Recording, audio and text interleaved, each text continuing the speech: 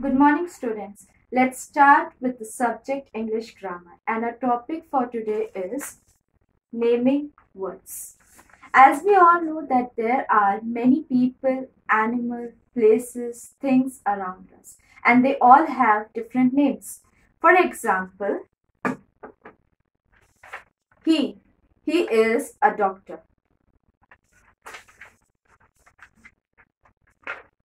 He is a cobbler. She is a teacher.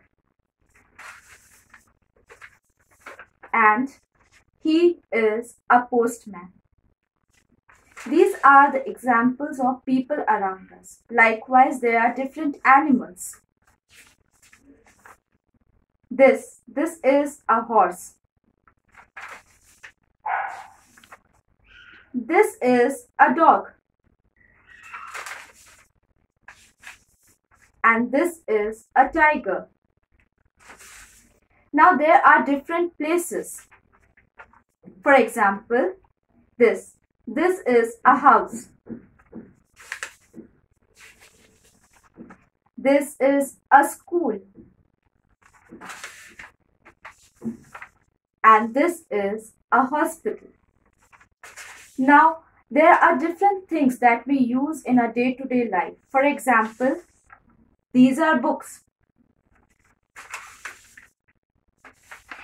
This is a table. This is a chair and a fan. Now we'll look at the meaning of naming word. Meaning, the name of people, animals, things and places are called naming words. Once again, I'm repeating the meaning. The name of people, animals, things and places are called naming words. I hope you all have understood this chapter very well. Thank you.